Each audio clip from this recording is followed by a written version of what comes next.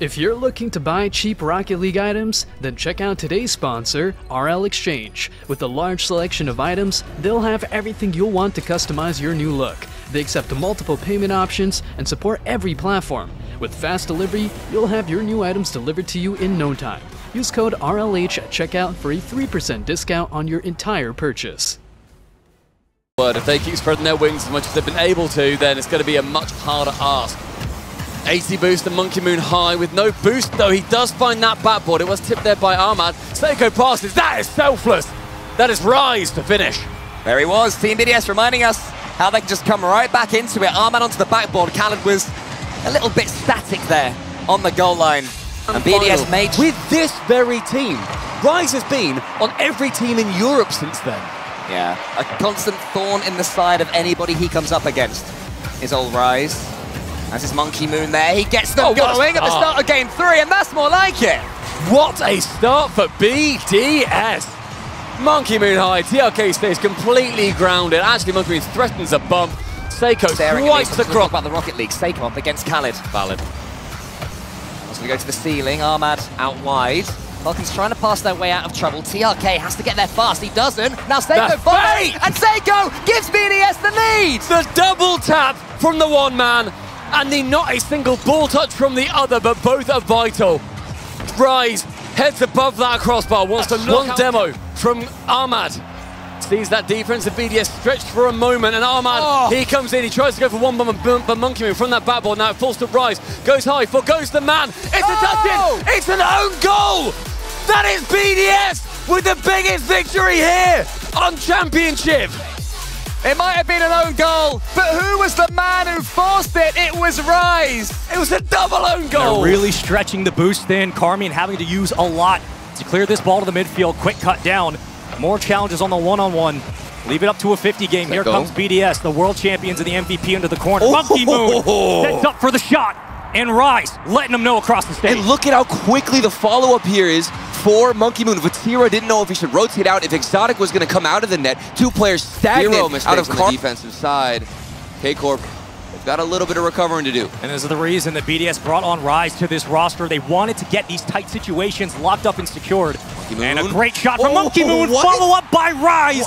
What a ridiculous play. Didn't even mean to do this. Rise, I think, is rotating across at this moment. Oh my goodness, there's no way he read that. We've got shots and challenges as both teams vie for possession. While we haven't seen the best out of BDS in game number 3, they've been holding so much pressure regardless of the mechanical issues. Those might start to connect later in this series, and of course they do. Seiko bounces back. These are the infield passes we were looking for from BDS. Monkey Moon to the ceiling, through the corner, threads the needle, and drops the hammer on the side. Seiko didn't get a touch, and I got scared for a second, but I don't think Itachi had enough boost. Still looking for another opportunity, finding their way through BDS, but everybody pushed forward, and it's a transitional play for Team BDS. Oh, you picked the pocket on the transition. You better hope you have a man back. What is that, 50? A quick 50 and a better read as Rise understood the assignment. For BDS, but there's still time remaining, and that third man, Seiko, got a little bit eager. That's what Casey won. 1 goal, 5 shots for the young one. The MVP of the 2022 World Championship. The pass, or you joking BDS? This is just unfair. This is too much for Seiko. I thought he was going to go for the shot. Instead, this man is as selfless as can be. As well as he was falling. Team BDS trying to fool G2 on their way downfield. And that powerful clearance from JNAV says all you need to hear about what they thought of that attack. Seiko around 1 and around 2. Seiko with an assist in game 1 and maybe the game winner in game 2. His second shot of the game, and BDS the second shot of the game. Plays it low, caught JNAV. Have everything going for him. G2 solo on boost. JNAV's just picked up some boost. He's trying to rotate and get into the right position. He's going to want to cut this play or at least force something. But Rise, free ball, double tap, bang! I think everybody assumed that this was just going to be left for a follow-up. Probably all Atomic could do as Seiko was trying to go. Well, they add another. JNAVs just couldn't get that cleanly on the cheat up, and now Rise from Seiko. Monkey Moon is up, and Monkey Moon hammers one through, and we're all tied up again. You can't give Monkey Moon a setup like that. and not expect him to put it in. Top left block. Monkey Moon bouncer is just deflected away. Chicago will bring it out of the zone only as far as Rise. Down to 5 seconds.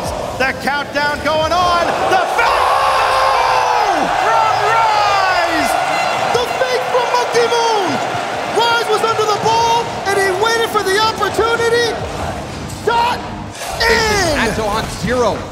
Gets help from his teammates as they move upfield. Could be a chance for Monkey Moon. Controls it into a dribble.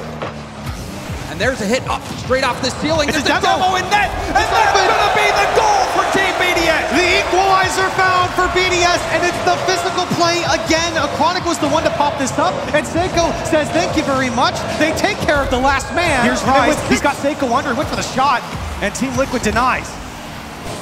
Boom back downfield, Rise. Trying to control it. There's a rebound out to Seiko. Monkey Moon wins it for Team BDS in overtime. The third man cleaning up for Team BDS, and in the chaos, Monkey Moon finds a win. BDS take game 1.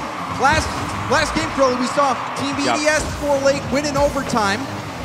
But now they have a chance to score in regulation. Rise going for a tip up now off the ceiling. Monkey Moon! He overpowers the goal line once more! You saw 2 from Team Liquid, but it's not enough to stop Monkey Moon. Top of the box, and it just gets by. Oski got yes, it looks like they are well on track to defending their title. The discipline from BDS is earning them these wins. Monkey Moon earning himself a hat trick. This guy is unbelievable.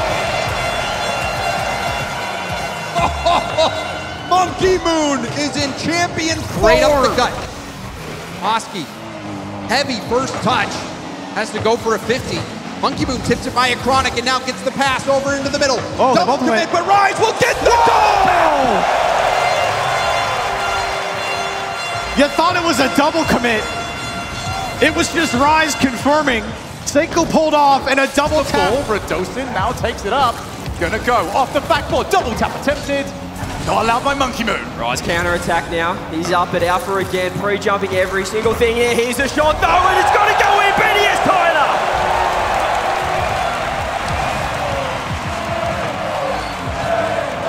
What have BDS got?